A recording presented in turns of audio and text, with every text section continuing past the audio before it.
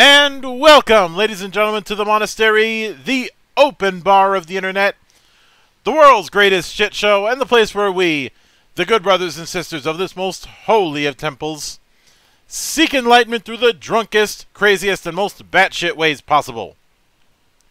I am your one and only gaming monk, better known as Mildra, and with me I have a newcomer here into the temple, creator of the upcoming Metroidvania meets puzzle, and a man who carries around a sword that, by all accounts, was nothing more than a heaping mass of iron.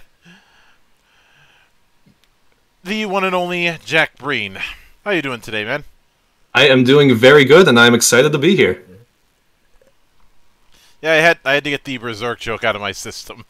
yeah, most people do. Yeah, I'm glad that it's funny because I like Berserk, but I hadn't like really seen much of it until after I had started this project. So most people think that I'm like a huge Berserk fan, and in reality, I'm kind of a Berserk newcomer. So, but I'm glad that so many people make references so often. Everybody's a rookie at some point. Mm-hmm. Yeah, no, I saw the the three main movies a couple months back. One of my friends showed them to me, and I thought they were great. So I was pretty much an instant fan. So I'm gonna have to catch up on the rest of it. Word of advice: do not watch the 2017 anime. Yeah, I've heard that that's like really bad. I've seen some stuff from it. It just looks like awful. So yeah. There's a whole story that can be told regarding why that turned out the way that it did. Mm-hmm. But suffice to say, you had some people who were in places they had no business being in. But, in terms of like the production team. Well, one of the directors had never done an action series before. He had mostly done slice of life and rom-com stuff. Yeah, that seems like not the right fit for that. And second, when it came to the art styles of the seinen Big Four, as it's known, all four of them have a very detailed style that's hard to put into animation unless you want to spend money. Mm-hmm. Yeah. And for the record, the other parts of the Big Four are Kingdom. Jeez,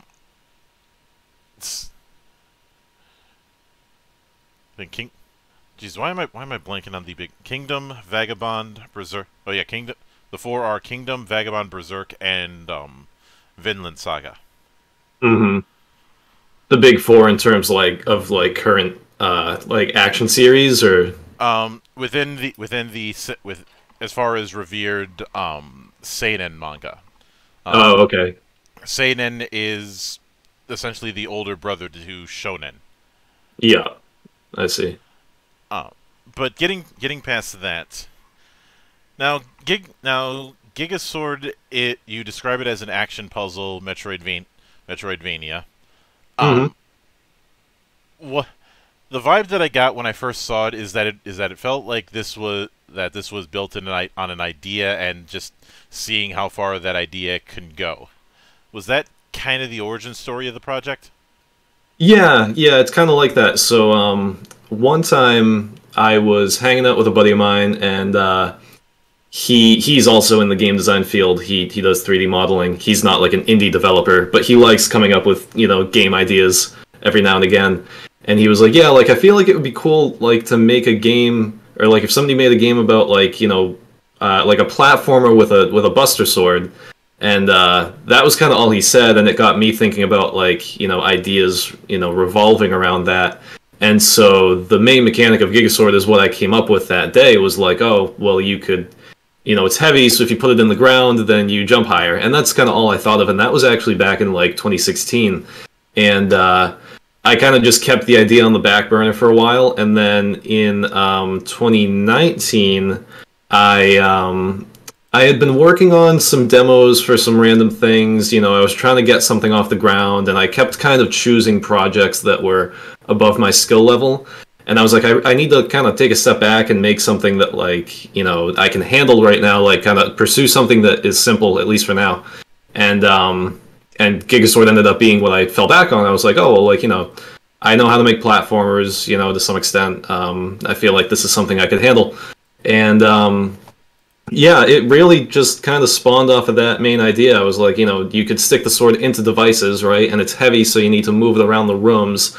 So what are the different ways that you could move it around? And, you know, I was like, well, what I could do is just make it a Metroidvania where there are a few different areas, and each area focuses on, you know, different contraptions that move it. And, you know, that idea has kind of evolved pretty heavily, where now, you know, the areas are gonna... The ideas that I came up with in the beginning were all pretty simple, and all of those are now pretty much what's featured in the demo. So, like, you know, in the demo, it's all pretty simple stuff. Like, you put the thing in you put the sword in like an elevator block that transfers it up. You can put it in the crank platforms and then crank that platform up or down or whatever, or move it that way. There are the push blocks where you need the sword to be able to push the blocks to kind of make platforms for yourself.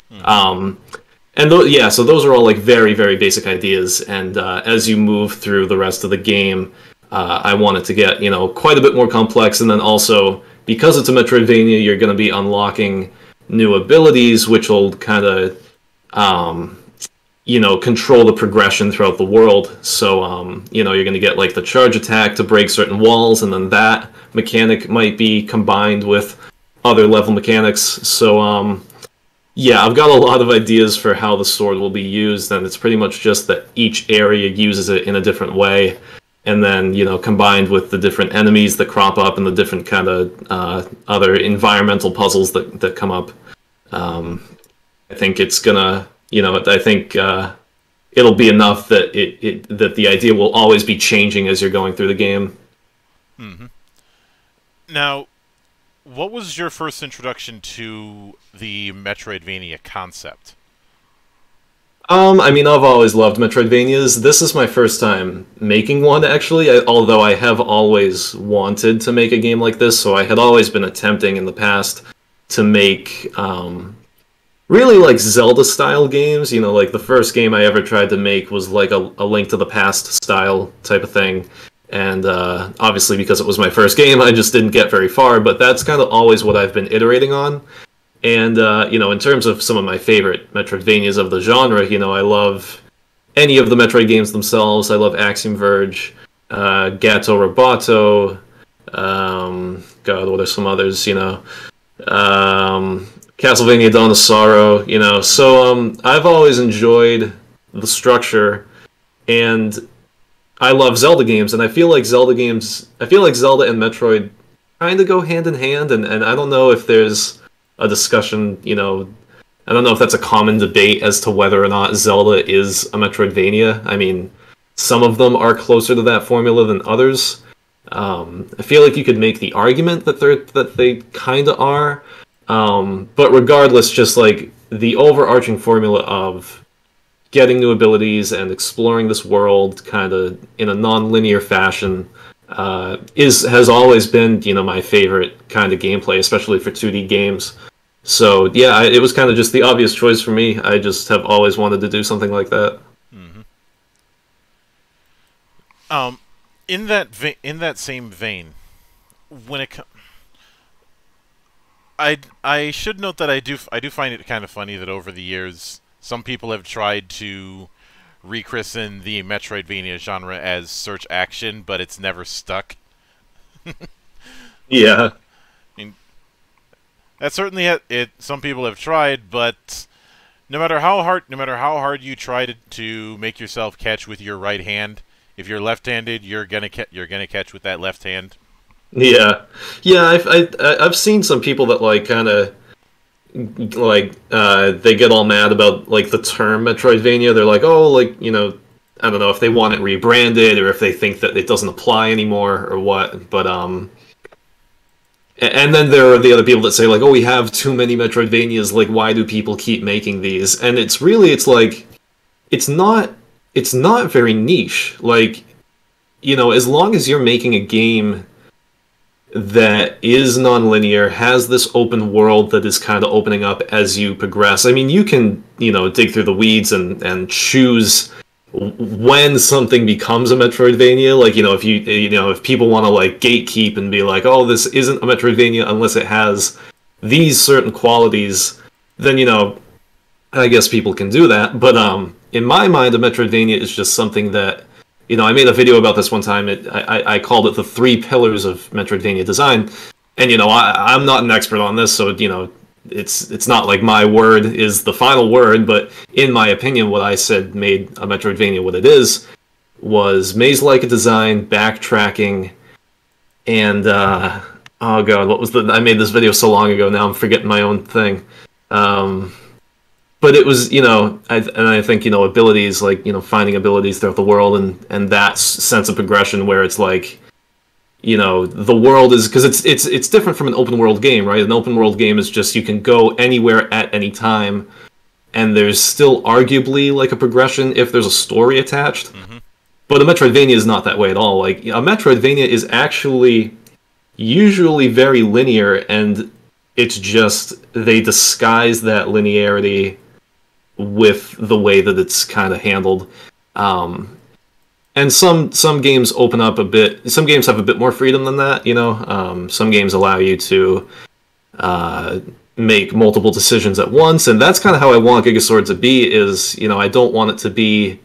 There is an order, obviously, to things, but I also want there to be like secret areas and sub dungeons that you can do.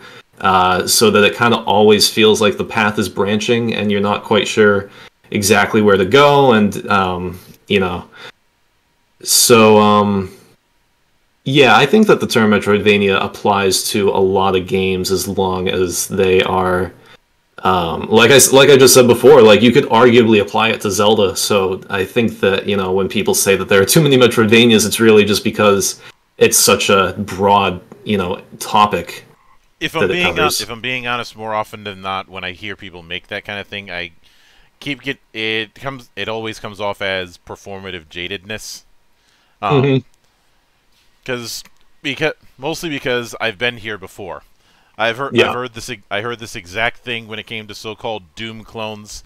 I heard it again when it came to Street Fighter clones. I heard it again when it came to when it came to Call of Duty clones.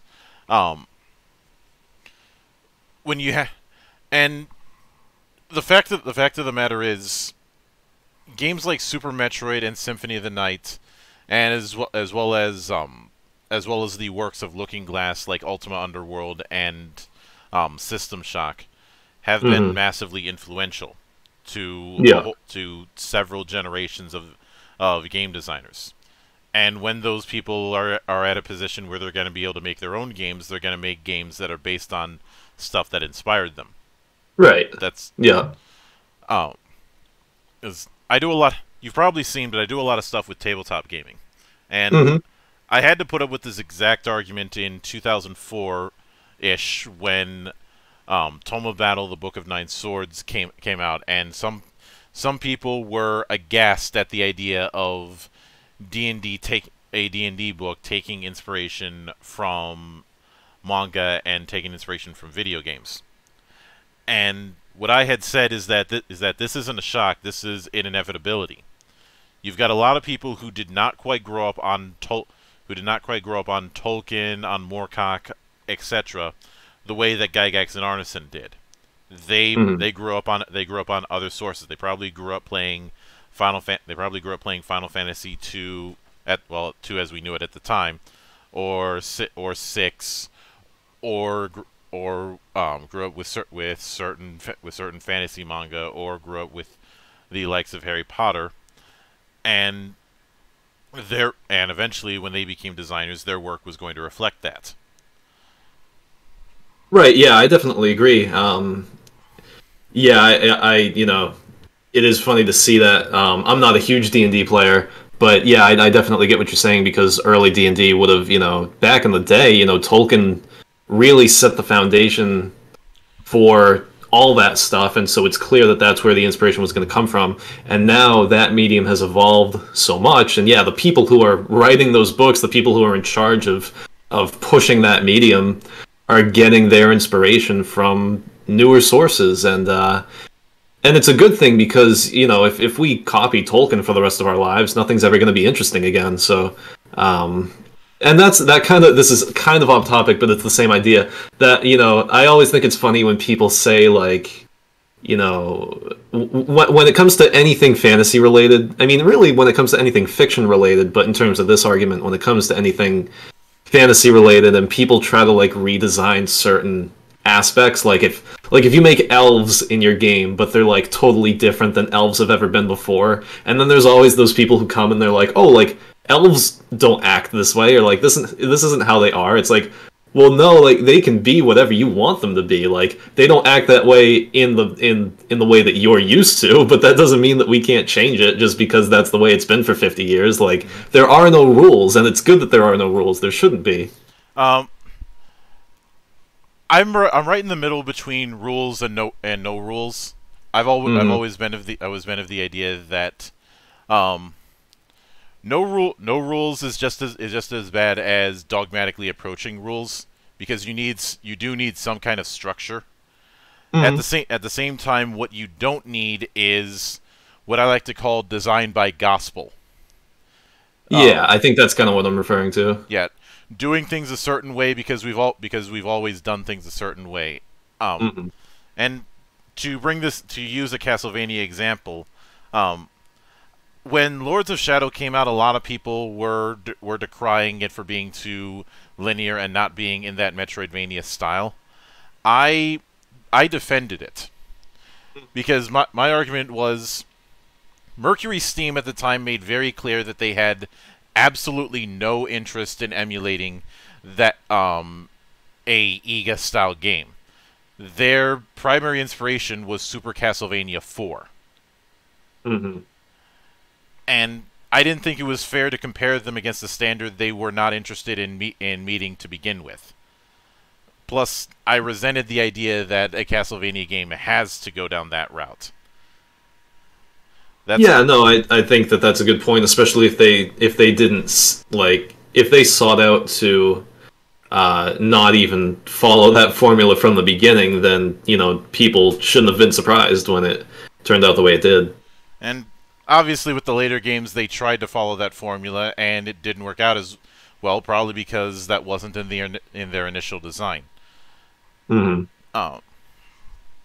That and trying to please both sides of the argument, and as you've no doubt seen plenty of times, when you try and please everyone, you please no one.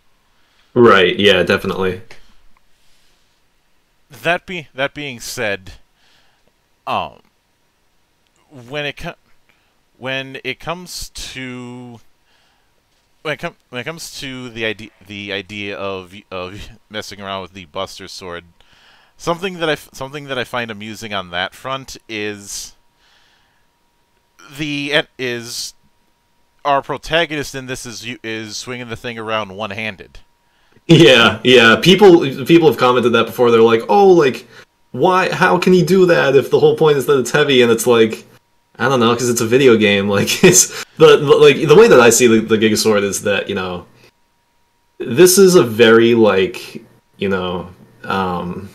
how do I put this? Like, the mechanic exists for the puzzles. Like, so if we were to go ultra realistic with it, it would just kind of lose what it is. Like, it's supposed to be a very retro-inspired game, and also just a very fun-loving game. Yeah. With Shovel Knight being the biggest inspiration, so realism totally isn't at the top of my to-do list when it comes to this stuff. So, to be honest, I find realism to be overrated. Definitely. I'd rather go with the mantra that I have is believability over realism. Like, presented in like, what? Why is the sword so big? Because it was made for somebody who's 8. It was made for an owl man who's 8 feet tall. And our protagonist is not 8 feet tall. Yeah. So that you that is that kind of in-universe consistency. Yeah, the other the other lore reason for why he's like he's not necessarily the only human that could wield. There are other humans that you'll see in the game who wield very big weapons, but Ezra can wield the Gigasword because he's been friends with Omari for most of his life, and Omari taught him how to use the sword, and Ezra would always try to pick up the Gigasword and like swing it around and stuff. So ever since he was a kid, it's kind of like a very anime-esque like backstory, where like a very like One Piece style backstory, where it's like, even though this thing weighs so much, and even though he's just a kid, he's able to pick it up just because like he's been trying to his whole life, and like so he's just like gotten strong that way. So that's kind of the level of realism that I'm holding it to, is just like there's a reason, but it's obviously it wouldn't happen in real life. Mm-hmm. And the other, within that, I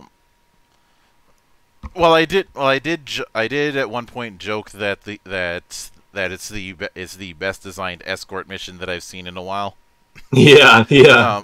Which I'm pretty sure you've heard that joke about Gigasword at least once.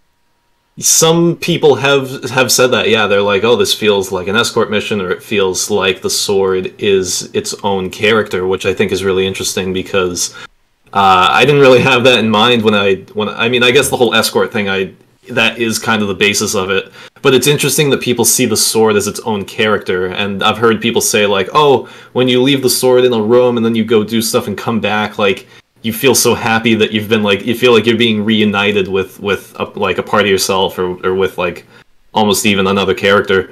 And I think that's really cool because it makes sense, and it's not exactly something that I saw coming for people to react that way.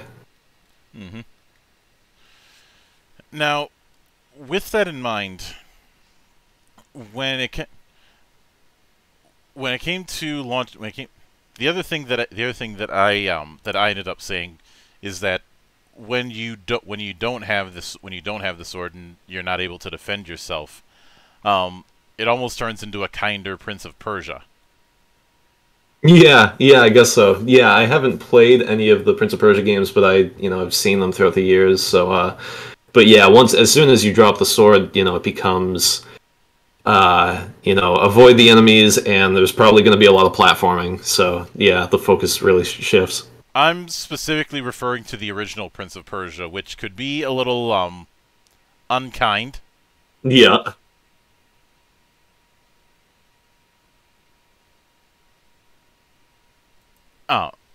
Which is a way to say that's because of how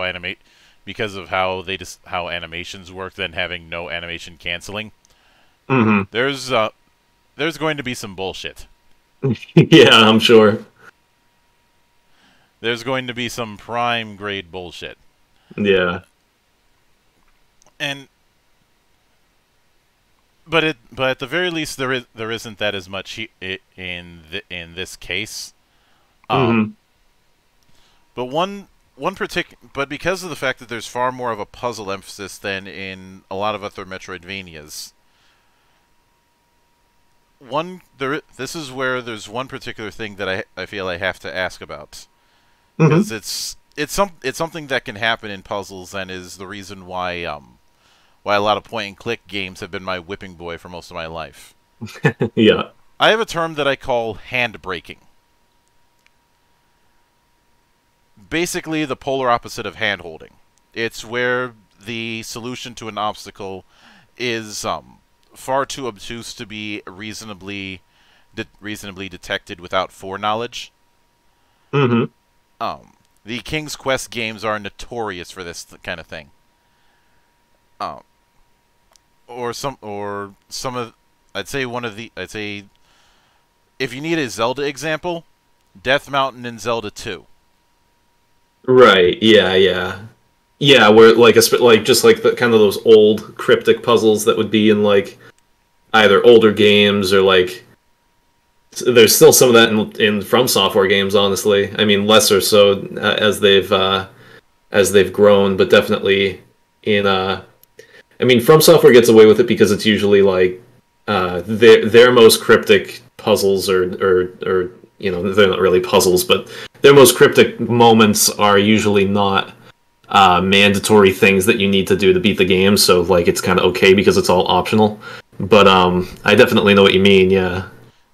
And would it, I know that there's a lot of puzzle basis, but has there been a good amount of has there been a point of emphasis to make sure that the potential path to a solution is something that's relatively visible?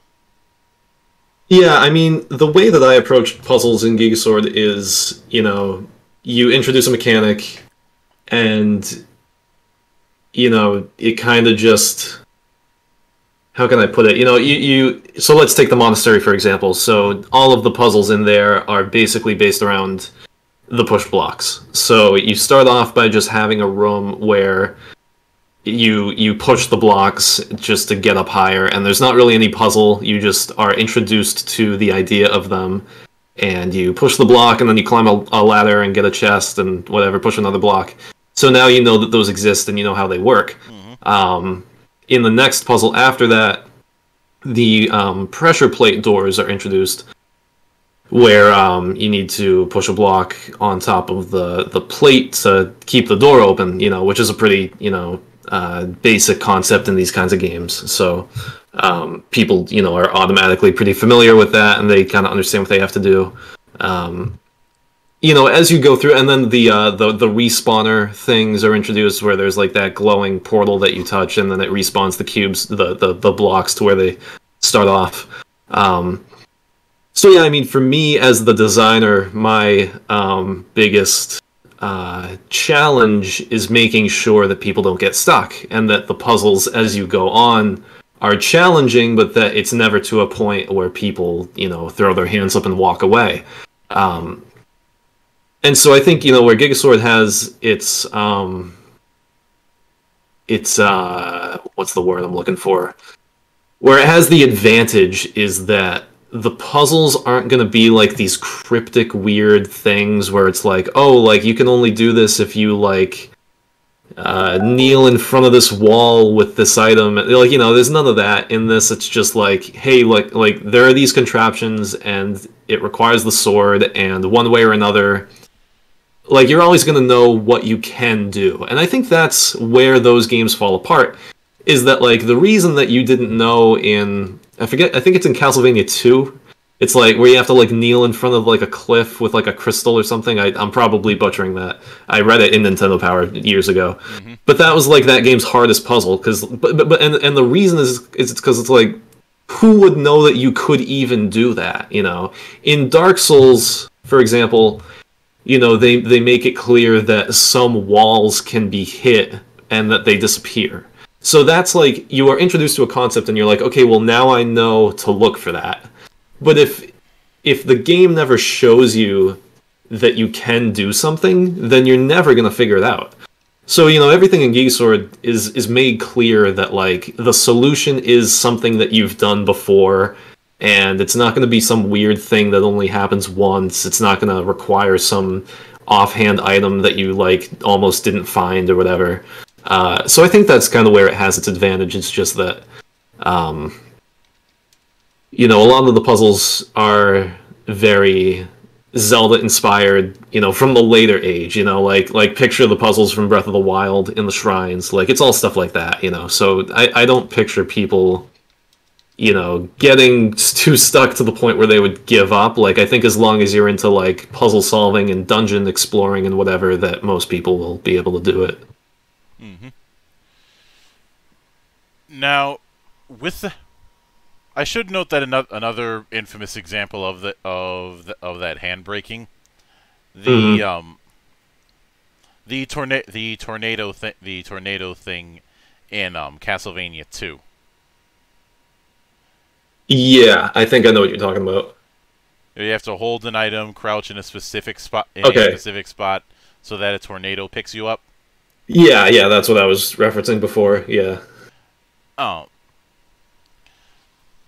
And within that, I think it'd be fair. I think it'd be fair of me to say that any upgrade that you get with the Gigasword, or any upgrade that you get, period, is going to have at least one of two uses: either traversal or unlocking, and of course, combat.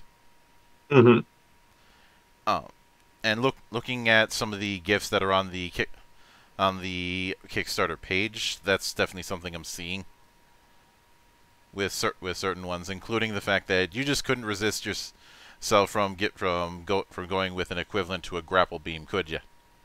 No, I wanted something in there so badly like that, and that's really like the only. I don't want there to be too many items that don't revolve around the sword, but that's one of the few that is like just not connected to the sword. It's like you just get a grappling hook, and I mean I might make some changes to it as development goes on, but no, I mean I really wanted to have something in there like that, and I came up with the idea for like that scorpion enemy that you can only kill with the grappling hook, so I knew it was something that I had to put in there. Mm-hmm. Now, when I saw the upgrade tree for the thing, and the resource that's used to buy those upgrades, Mm-hmm. a couple things that I wanted to ask. One, would it be necessary to get every, how could you go through it without getting a whole lot of upgrades in that tree? And two, how do you, are there going to be other things to spend resources on, or is it just that upgrade setup? So to answer the first question, all of those upgrades are optional. So it's basically just moves that you can buy to kind of make the game easier. And I would imagine that in the future, people will probably do like, to make it harder for themselves, they'll do like no upgrade runs through the game where they, forego that stuff. Yeah, it's just all optional abilities like different attacks and some other stuff that I don't want to spoil. But yeah. In terms of the ore, the resource that you get, yeah, ore is initially used to purchase those upgrades, but it's also used as ammunition in a way for some of the moves. So, like for those spells, for example, sorry, my computer's acting up on me. Like so for the lightning spell that you'll see in the trailer, that like costs ore to cast that. So as you're if you're using that, you can't just keep spamming it. You would have to kind of collect ore from enemies and whatever. So for now, that's kind of the main use of that resource. In that regard, would ore be equivalent to both money and hearts? Yeah, basically, yeah. All right, I can go with that, and I get the sense that you're not going to do much in the way of a item shop in the typical sense. No, yeah, there are no like shops really. There are hardly any NPCs. Picture it more like Axiom Verge with a skill tree, and that's kind of what's going on here. And I did look when I look at the overlay of the castle. The other question that ended up coming to mind is there going to be, when it comes to is there going to be certain fast travel points? Yes, and that's actually an interesting thing that I don't know if I want to spoil. There will be quicker ways to move around the Nestrium, although you're gonna have to explore. As you gain more abilities, and especially once you get the grappling hook, which is much later in the game, but as you get these different abilities moving around, you'll kind of unlock different shortcuts, and that will make moving around the tower faster, just for convenience sake.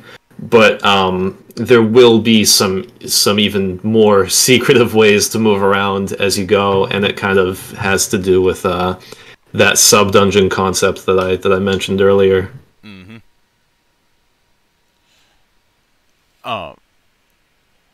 Now, with that said, one of the things that you pointed out in the visual design is only using 25 colors. And I know I know on the thing it talks about that being a deliberate focus, but I'd like to get a bit of the method behind the madness, so to speak. Yeah. In terms of my choice of those colors? Yeah, in terms of the choice of only using such a small color palette. Yeah, I mean, it's really just, you know, so one of my biggest inspirations is obviously Shovel Knight, and that game used limitation very well because, and they're doing it with Mina the Hollower as well, where they're basically choosing, like, which aspects they limit in a very stylistic way. So, like, in Shovel Knight, you know, they use a small color palette, but it's still more colors than the original NES would have allowed. And they use chiptune music, but they're using a better chip than the actual NES would have allowed.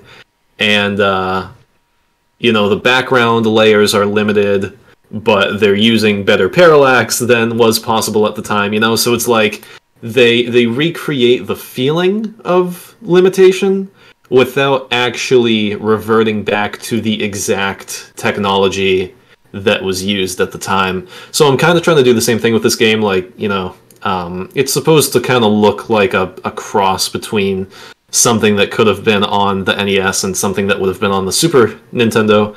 And, yeah, so it's just kind of in this, like, you know, made-up interim space between those two consoles.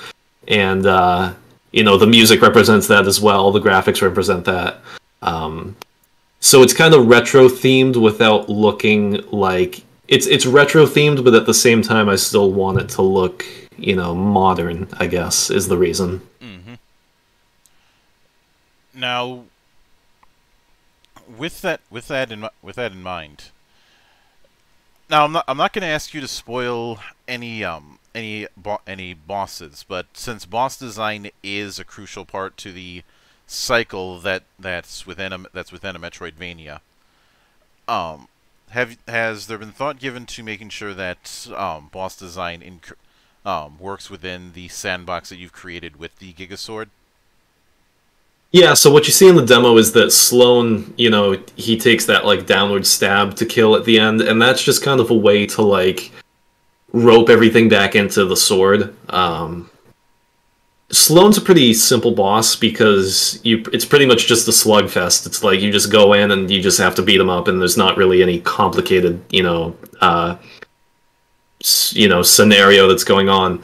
What I want to do later in the game is that some of the other bosses will be more akin to Zelda-style bosses, where, like, you know, kind of like how in a Zelda game you would find the boomerang and then you would need to use it to kill the boss of that dungeon. You know, like maybe the boss is, like, hanging by ropes and you have to cut the ropes with the boomerang, something like that. Mm-hmm. In Gigasword, the equivalent would be, you know, after you get the charge attack, there's going to be a boss that, like, has a really big shield and, like, you have to break it, or maybe it's like it has a big shell or something and you have to break the shell open to be able to hit its weak spot, and then, you know, it you know, grows the shell back or something like that if you don't do it fast enough.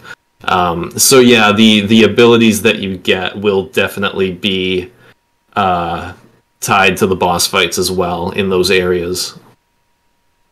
Mm-hmm. And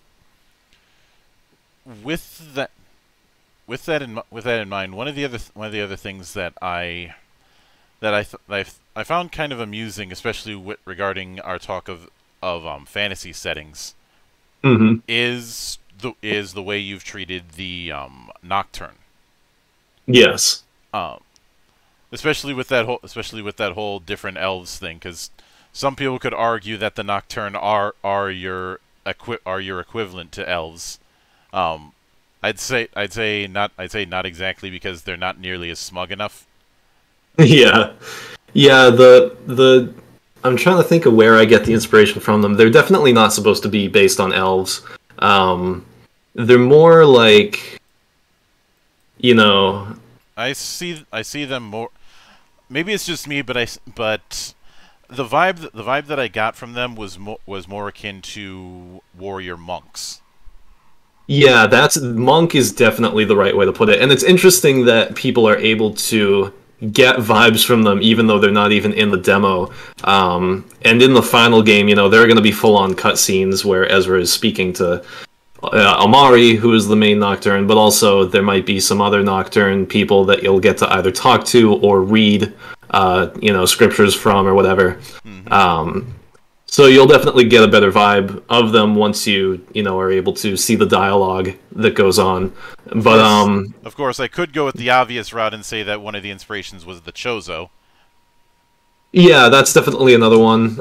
They're pretty much just like, you know, they're very wise. They're one of my inspirations was actually the I'm gonna forget the name of them, but like the from Skyrim, the guys from High Hrothgar, like those guys that live up on the top of the mountain.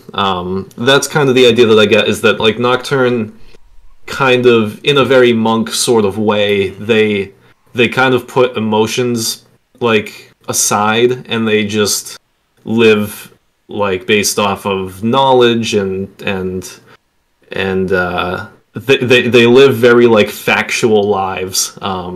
And Omari, you'll see, is a bit different from that because he has sympathy for Ezra, and so that kind of sets him apart. But yeah, they're very monk-like. They are strong and they fight when they need to. Are you an Avatar fan? Last Airbender. Yeah, I've done a few videos regarding certain materials. I did two episodes of the podcast reconstructing the Legend of Korra, and I've had some strong words regarding the Avatar Legends TTRPG project. I don't know what that is. What's the Avatar Legends project? It is a official TTRPG use of Avatar: The Last Airbender and oh, is that the one that they had on Kickstarter recently? Yeah. Yeah, I saw it. I covered a couple articles discussing it and covered the quick start. I have issues with the design and some of the choices that they made. Mm-hmm. Along with a question that I ended up asking that I'm probably not going to get an answer for, but I'm going to keep asking it. Whether or not whether or not they're trying to make a game for exploring the sandbox that is the four or five nations, depending on the era, or is this for emulating stories from the TV shows? Yeah, it is kind of unclear, and I feel like it would have been cool. I forget exactly how it works, but you know, yeah, it seems like it takes place with the same characters from the show, and it almost would have been cooler if it was just like they picked a different time period and you could just totally make your own character or whatever. If I'm being honest, I think the problem that I have with their design is the fact that they're a little too gung ho on presenting the stories that you can tell as being within the same timeline as the official canon, whereas most people that I know who want to run stories in a given IP don't want to be messing around with official canon or with the characters within that canon. They want to build something on their own. Yeah, I get that. The last time that I was part of a Doctor Who campaign, for instance, nobody was playing the Doctor, nobody was playing as a Time Lord. They were all members of UNIT. Mm-hmm. And with something like Avatar, if I was asked to run that, I would be far more interested in exploring some what if scenario, or exploring other incarnations of the Avatar that haven't been talked about. And as an aside, they said that they were not going to allow the Avatar to be playable because, in their words, some things should remain mysterious. I find that ridiculous. Yeah. But I think I can see where you're going for. I'm guessing that in this regard you're drawing a bit on the air nomads with the Nocturne. A little bit. I was actually going to say just the straight up owl from the library is actually where a lot of the inspiration comes from. Yeah, but the owl was a dick. Yeah, I know. But so picture him, but a bit nicer. A bit. Yeah, a bit nicer. A little bit nicer. Just don't ask him how many licks does it take to get to the center of a Tootsie Pop. Yeah, yeah. The answer is still 3. His library is the main source of inspiration for the area that's in the Gigasword demo, where it's the the place called the Monastery, where there's obviously library stuff everywhere. And then as you move through the Nestrium, the other areas are kind of you'll see like the different sort of wings that they have based on kind of the things that they study. There's like a garden because they study herbology, and then there's a place higher up where there's all these like telescopes and stuff because they study astrology. So that is kind of how the other areas are going to be themed. Mm-hmm. Now, taking that into account, a lot of times, especially Metroidvania games that take place in a single area or a single building, there's a tendency to make each section of that building almost like its own character with its own vibe, its own set of monsters, and its own music in some places. Mm-hmm. Are you planning on doing that with the different areas within the Nestrium? Yeah, definitely. Yeah, every area kind of has its own color palette, its own vibe, its own music, its own boss. So yeah, they're very much their own sort of. They're very different from each other. Yeah. Mm-hmm.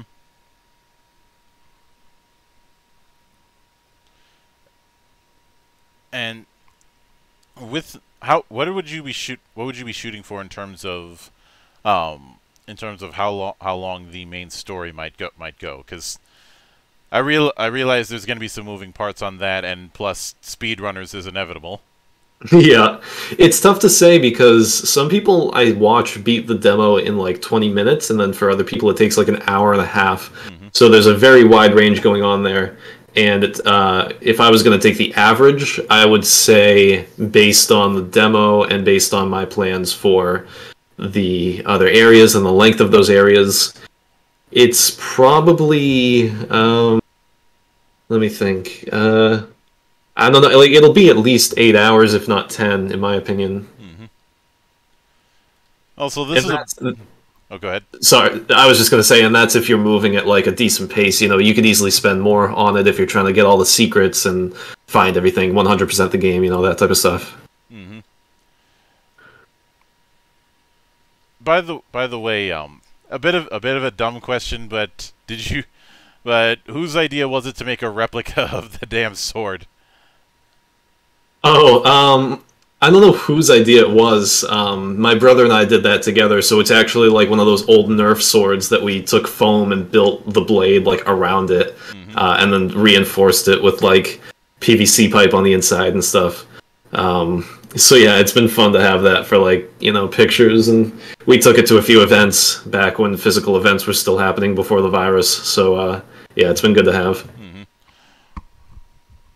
Yeah, I just look at that and I just get flashbacks to the Shard Blade in Stormlight Archive.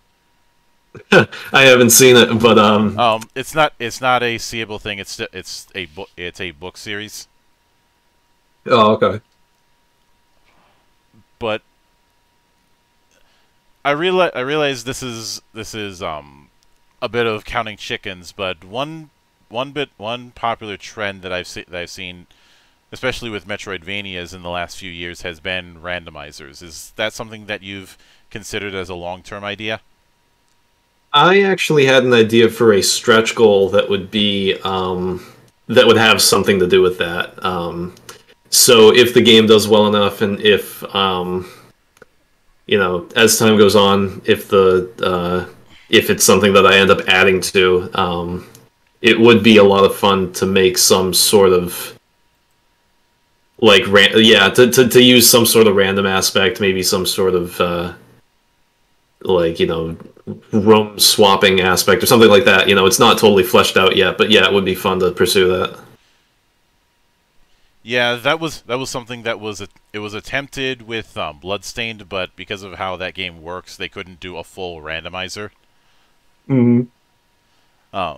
But I've seen that plenty of times with things like Symphony of the Night and A Link to the Past, and even stuff like I think there's a Resident Evil 4 randomizer.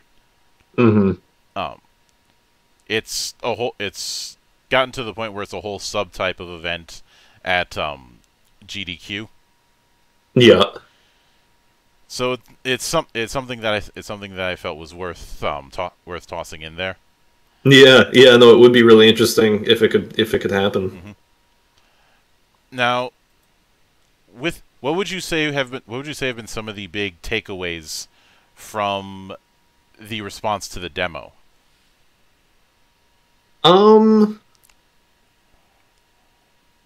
I've realized in the weeks following the release of the demo just how puzzle heavy that area is, and I feel like it's in a weird spot, or maybe it's not that the game is in a weird spot, but like you can tell the different people that approach this game. There are people that come to it and they just love it and they take it exactly as it is.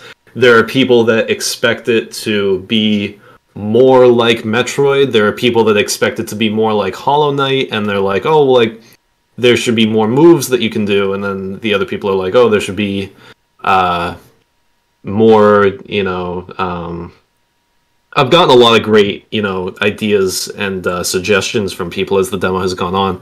And one of my biggest takeaways is that I feel like, the monastery area that's in the demo right now could use some more like combat-centric areas to split up all the puzzle solving. And that will definitely, something that kind of hinges on is the different, like, once that area is more fleshed out and once it gets connected to the other areas that are going to be in the game, that'll be a bit easier to design, because right now the monastery is the only part of the game that exists. So once, the other areas are connected to it, it'll be easier to know, like, where to hide the feathers and to hide the other collectibles and stuff like that. And then to design, once you have the main path designed, then you can start placing all those secret areas around. And so the area, the monastery will only get more and more fleshed out as development goes on. And I think the final product will be a lot more well-rounded than it is right now. Mm-hmm. Now, and I'll certainly be looking forward to seeing how it develops and striking that balance between action and puzzle. Mm-hmm. It is at times a bit of a spinning plates scenario. Yeah. But with all of that said, I would like to sincerely thank you for taking the time out of your schedule to come onto the show and enjoy the madness around here. Yeah, no, it's been great. Thank you so much for reaching out, and I'm glad that we could talk. And yeah, the Kickstarter is ending soon, so I've got high hopes for it, and we'll see what happens in these final days. Mm-hmm. And anytime you see fit to return, whether it's to further go into Gigasword, go into different Metroidvanias, or just to shitpost about how useless certain items were in some of the earlier games, the door is always open.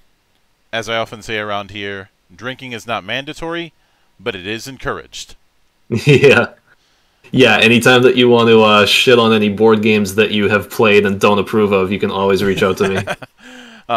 And of course, a sincere thanks goes out to everyone who took the time out of their schedule to come onto the show and enjoy the madness. And there will be plenty more where that came from, as there always is here, on the open bar of the internet. But until then, on behalf of the good brothers present and not present, my name is Mildra. I am your gaming monk. Stay fucking frosty, everybody.